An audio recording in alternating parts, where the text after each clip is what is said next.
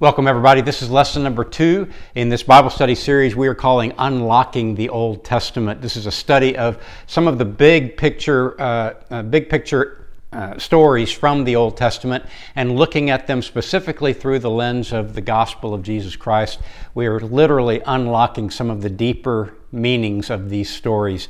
There is a listening guide for this lesson. You'll find it the same place you found this video. Just scroll down and click on that link and download that PDF to your computer so that you can print it out. There are some blanks to fill in during the teaching portion of the lesson, and then there are some discussion questions there for you and your small group to go through after the lesson. You will also need your Bible or your Bible app open today to Genesis chapter 22. Genesis chapter 22, we're going to be looking at the story of Abraham and Isaac today. Before we jump into the lesson, let's pray, shall we?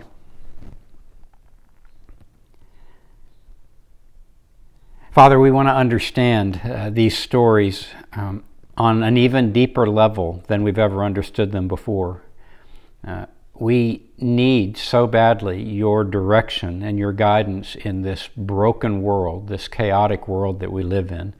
With so much pain and so much suffering, we need your guidance, and we know that we get that through your word. And so, yes, Father, our prayer is that even today, as we open your word, that you will open our hearts and that you will give us that guidance, that you will change how we understand who you are, that you'll change how we even see ourselves and how we see the world around us, how we see other people. We pray, Father, that you will deepen our faith, grow our faith, and continue the transformation process in our lives, changing us more and more into the people that you've called us to become. That's what we desire, Lord.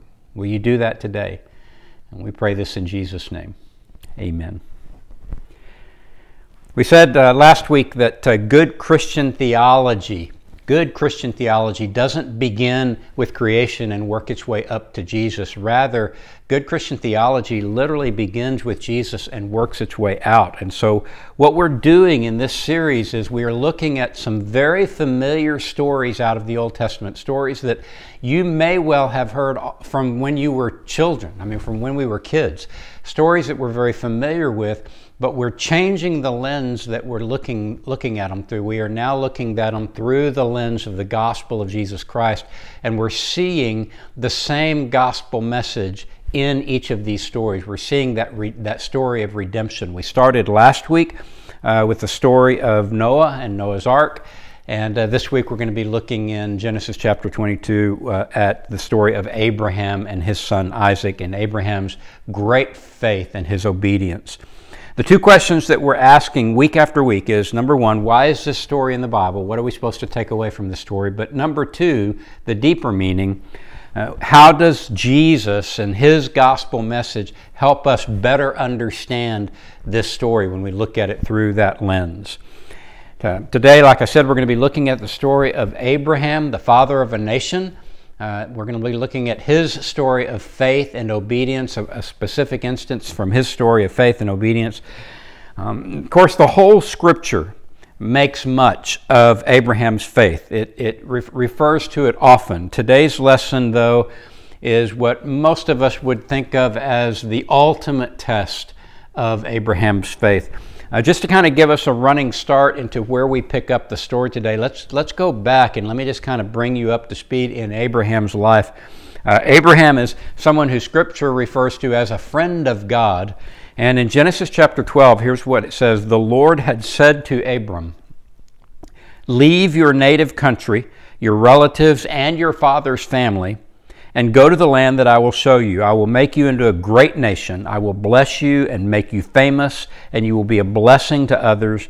I will bless those who bless you and curse those who treat you with contempt, and all the families on earth will be blessed through you." Now this was said to a man who at that point in time had 0 children and was just a guy, right? But there was something special about his faith, about his desire to walk with God, about his belief and trust in God. And so Abraham left his father It would take him some years to actually separate from his father, but he did eventually leave. His father passed away, and it was really because of his father's death that Abraham was finally able to pull away. But he separated from his father because of his father's death. The next thing that he was called upon to do in his journey of faith with God is he was called to separate from his nephew Lot, who was like a son to him, very close to him. And he was reluctant to separate from his nephew Lot, but he did do that. And so we have him first separating from his father and leaving, and then separating from his nephew Lot. And the next thing that would happen was his son Ishmael. His son Ishmael was not born to his wife Sarah, but was born to his wife's servant. Given this promise that God had given to Abraham and Sarah, that Abraham would be the father of a nation, and yet by the time they were very old, Sarah was still barren and not having children, and so they took matters into their own hands, and Sarah gave Abraham her servant to have a child with her servant, and they called that son Ishmael. That did not please God either, and Abraham had to send Ishmael and his mother away. And so that was yet another separation that God called him to. Painful act of sending his son away. And eventually, though, God did miraculously provide a son through Sarah, even though she was 90 years old at the time. She became pregnant and gave birth to their son Isaac.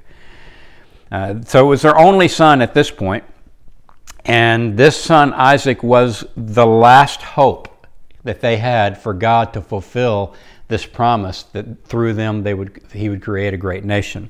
So that's where we pick up this story, with them holding on to this last hope in their son Isaac, whom they loved. And this is where it goes in Genesis chapter 22, beginning with verse 1. After these things, God tested Abraham and said to him, Abraham. And he said, Here I am. And he said, Take your son, your only son Isaac, whom you love, and go to the land of Moriah and offer him there as a burnt offering on one of the mountains of which I shall tell you. So Abraham rose early in the morning, saddled his donkey, and took 2 of his young men with him and his son Isaac. And he cut the wood for the burnt offering and arose and went to the place of which God had told him. On the 3rd day Abraham lifted up his eyes and saw the place from afar. Then Abraham said to his young men, Stay here with the donkey. I and the boy will go over there and worship and come again to you. And Abraham took the wood of the burnt offering and laid it on Isaac his son, and he took in his hand the fire and the knife, and they both went up together. All right. This request from God, frankly, has been the subject of much debate among scholars over the centuries. Lots of questions among scholars regarding how could God ask Abraham to do something that God would specifically prohibit as an immoral act in other instances. The notion of sacrificing children is spread throughout the Scripture, and every time it's mentioned, it is mentioned with condemnation. It is something that did not honor God, that he does not want. And so how is it that God could now ask Abraham to do that very thing, and to sacrifice his son for him, for God? That's a troublesome question. It's a troublesome question. Let's come back to that, though, shall we? So Abraham, it said, rose early in the morning. What does that mean? Well, I think it means, number one, immediate obedience. Number two, there wasn't a whole lot of planning in this. He just obeyed. But maybe most importantly, number three, it probably means, at least the way I read this, it probably means he did not have a conversation with Sarah about this, with Isaac's mother, his wife. I don't read this as Sarah even knowing that this was going on. I and the boy, he says to the servant boys who are with him, I and the boy will go over there and worship and come again to you. Now this is an expression, I think, of great hope and faith. What he's saying there is we, Isaac and I, will go and do this, and Isaac and I will come back to you. So that's a little bit of a hint there of how he was grounding his faith and what he was really believing in. We get more of an insight into this when we jump up to Hebrews chapter 11. Of course, Abraham, with this great faith, makes the all-star list in Hebrews chapter 11 of men and women of great faith. And what he says, the writer of Hebrews says in chapter 11, verse 19, is Abraham reasoned that if Isaac died, God was able to bring him back to life again. And in that sense, in a sense, Abraham did receive his son back from the dead. So, I think that there is one way of looking at this is, yes, he fully intended to go through with this sacrifice, whether he understood it or not, but he knew that even if he did it, God would be able to raise Isaac from the dead. And so this comment, the boy and I will go and the boy and I will come back. There are several answers then. Let's circle back to that troubling question, why would God ask someone to do something that he has specifically forbidden and condemned in other places? And I'll just tell you honestly, there are several answers to that question, but none of them are all that satisfying to me personally. And so I still have this question a little bit rattling around in my heart and my mind. I don't have the answer to it, but here are what some of the scholars have said. Number one, God did not in fact allow Abraham to go through with it, so that's okay. That's one answer. Number two, God is incapable of evil. Right? And so being incapable of evil, somehow, some way, this is not wrong. We don't know how. We just trust that God has that figured out. And then number three, that God did not ask Abraham to do anything other than what God himself would eventually do with his own son. And this answer I'm intrigued by. This one resonates with me a little bit more because as we look at this story through the lens of Jesus, we begin to see a lot of similarities in terms of an only son being sacrificed. John 3:16, for God so loved the world that he gave his only son so that whoever believes in him will not perish but will have everlasting life. So that idea of providing as a sacrifice my only son for the benefit of others, that's the same picture that we're seeing here with Abraham and Isaac. So we would call that like a typological significance to this story. And based upon that typological significance, we can see that God's command here has a holy and pure purpose when we look at it through the lens of this is just an image, a mirror image of what later would happen with God's own son. Seeing this story through the lens of Jesus, then, it helps us see a little bit of a new dimension to it, doesn't it? If you have your listening guide, let's fill in the first statement on your listening guide. We step a little closer in our understanding of God's love for us when we fully engage the pain of sacrificing an only child. For God so loved the world. When we begin to read this story and put ourselves in this story in place of Abraham, we begin to feel the tension and the grit, if you will, of understanding the love of a father who would do this for someone else's benefit. I think that's an important takeaway. Isaac then speaks up. I love this part. Isaac, in verse 7, it says, Isaac said to his father Abraham, my father. And Abraham said, here I am, my son. And he said, behold the fire and the wood, but where is the lamb for a burnt offering? In other words, I see most of the pieces we need for this offering, but where is the lamb that's going to be offered? Abraham said, God will provide for himself the lamb for a burnt offering, my son. So they went, both of them, together. Abraham did not lie. He was exactly right. God would provide that lamb. But I don't think Abraham knew when he spoke those words exactly how that was going to turn out. It is possible that this story, as we're reading it, is kind of the Reader's Digest condensed version of everything that happened. I mean, this was a journey that took 3 days to get to the land of Moriah. Obviously, there would have been lots of other conversation and things that took place that are not included in here. Moses, in writing this through the inspiration of the Holy Spirit, only gives us what we need to know. So there may have been other conversations that make all of this seem more natural than it otherwise might. But the irony in this dialogue that we've just read is simply amazing to me. It's thick irony of the sacrifice himself asking, where's the lamb that's going to be sacrificed? I think that's so poignant. Was this question that Isaac asked, is it completely innocent? Did he literally not have any idea, or do you think there may have been some suspicion in it? Was there some side-eye looking, Dad, what's the sacrifice here? I don't know. We don't know the answer to that question because we don't have any of the context around it. But either way, it illustrates a really important reality for us about our own personal faith, and that is this: our own personal faith and obedience probably will have an impact, some consequences on those around us, particularly those closest to us. When my faith is strong and I am obeying, right? I'm obeying God's calling in my life, and I'm obeying what He's asked me to do. It's going to have an impact and consequences on the people close to me.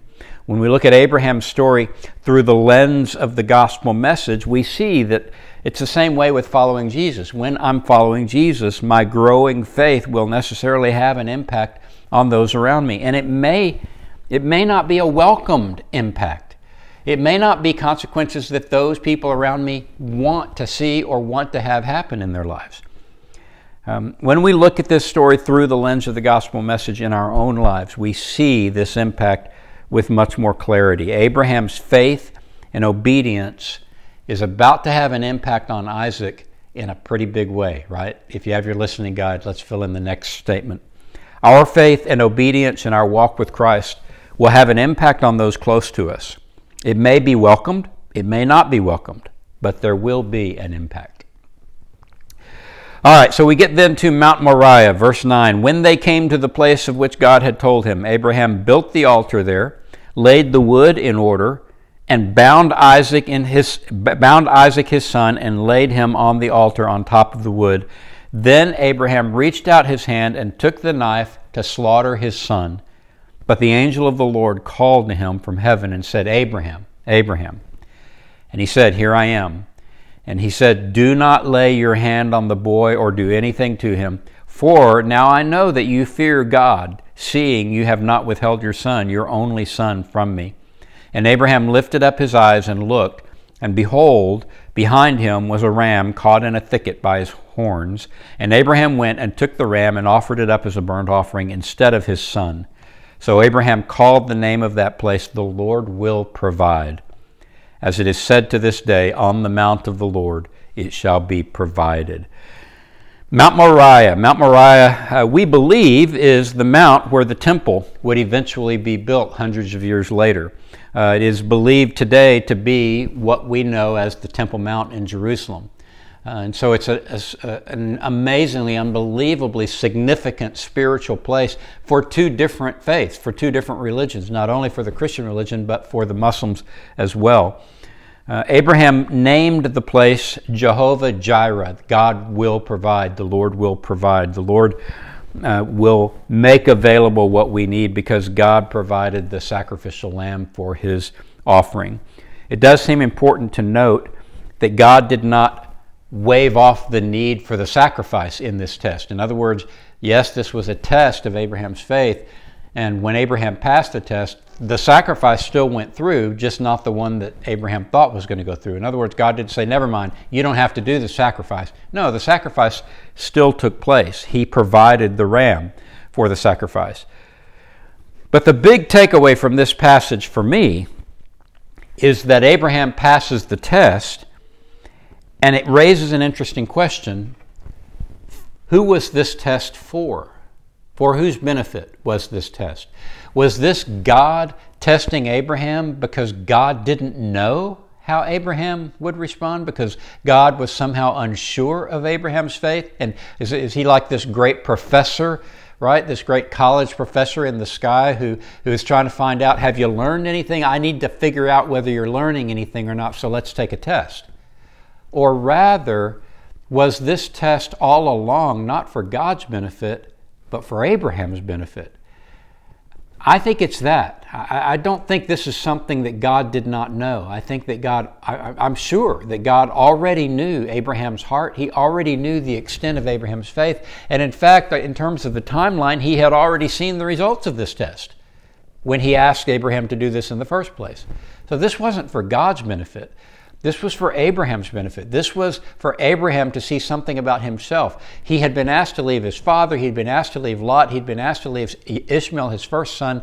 Now he's being asked to give up his last and only son. This is the ultimate test of his faith. I think God wanted Abraham to know that he has that kind of faith. It does say in the scripture, "For now I know that you fear God." But does that mean God did not know? I don't think so. I don't think that's what it means at all. I think God knew before this. I believe the test was for Abraham's benefit. I believe it helped him come to an understanding that through experience, through actual experience, of what God knew all along, and that is that Abraham's faith in God was strong and was solid. Abraham seemed confident of this all along. He seemed confident, but you and I may be confident before it actually happens, but we don't actually know how we're going to respond until we're in the circumstance, in many cases, right? So we'd like to think we know how we would respond, but until we're there, we don't know for sure. God wanted Abraham to be there in the circumstance and to experience it. That's a 100% certainty at that point. The confidence level is higher than ever at that point. It's a whole different kind of confidence, quite frankly, once we've experienced it. Do any of us really know what kind of faith we have until we have walked through the experience that actually puts us to the test? And don't tests of our faith work that same way in our life? They're not for God's benefit so much, but they're really for our benefit. Tests of our faith are for our benefit, for us to learn from experience what our faith is made of. If you have your listening guide, let's fill in the third statement on your listening guide. When God tests our faith, it's not for His benefit. He already knows everything there is to know about our faith. Rather, it is for our own benefit that we might know our own faith from experience. All right, so the last thing that happens after this test of Abraham's faith is God renews His covenant that He has stated, this promise that He's given Abraham several times up until this point in the story. Now He's going to renew it in terms of a covenant. Verse 15, "And the angel of the Lord called to Abraham a second time from heaven and said, By myself I have sworn." When it says, "By myself I have sworn," that means that in this instance, the angel of the Lord is actually God Himself. The angel of the Lord, as it's referenced throughout the Old Testament, takes different forms. Sometimes it's God Himself. Sometimes it seems to be a separate angel. In this case, clearly it's God Himself. "By myself I have sworn, declares the Lord, because you have done this and have not withheld your son, your only son. I will surely bless you. I will surely multiply your offspring as the stars of heaven and as the sand that is on the seashore. And your offspring shall possess the gate of his enemies. And in your offspring shall all the nations of the earth be blessed, because you have obeyed my voice." All right, so as I mentioned, in this case, the angel of the Lord seems to be the Lord Himself. Because Abraham did not withhold his only son, this story becomes this critical inflection point in God's story of redeeming this world. That's why we're looking at this story. The stories that we're looking at in the Old Testament are all big inflection points that matter, that change the course in some regard, or that add some really important additional information to God's story. It parallels God's not withholding His own Son as the preeminent inflection point in God's story of redeeming the world. There are a lot of parallels here between God not withholding His Son and Abraham not withholding his son. God's previous versions of this promise, of the Abrahamic promise, were unconditional. They were not conditioned on anything. It seemed in those previous promises that it truly was just a free gift to Abraham based on nothing Abraham did. But here, look what God says. God says, "Because you have done this and have not withheld your son, your only son, I will surely bless you." And so the promise had already been made. The grace was already in place, right? But what He's saying here is, and now you have demonstrated that faith, and all the more makes me want to provide you with this blessing. So God's choice of Abraham included, his choice, choosing Abraham, included not only the end that God intended, that is the blessing of his life, but it also included the means through which that blessing would come, and that is through Abraham's faith and his obedience. So like the gospel message, the blessings are the result of the obedience that comes from faith. Let me say that again. The blessings are the result of the obedience that comes from faith. Getting all of that in the right order is so critical. So our last fill in the blank is literally right out of Scripture. It is Ephesians 2:8 and 9. Here's what it sounds like. For it is by grace you have been saved through faith, filling that blank, through faith. And this is not from yourselves, it is the gift of God, not by works, so that no one can boast. So it is grace, faith, works or obedience, blessings. That's the order that we keep this in. So what are our takeaways about Jesus and Abraham as we summarize what we've said? Number one, we begin to understand God's love for us when we embrace the pain of sacrificing an only child. Number two, our personal faith in God will have an impact on those close to us. Number three, God tests our faith for our own benefit, not for His. And number four, our salvation comes by grace through faith and results in works and obedience. These are some of my takeaways from this passage anyway. I wonder what yours are. I hope you're discussing this with a small group so that you can press these truths into one another's lives. I'm loving this study. It's going to be a rich, rich study. I hope you'll stick with me. I hope you guys have an amazing week. I love you guys. And in the meantime, come back next week. We'll pick up right where we've left off with the next story from the Old Testament. Have a great week.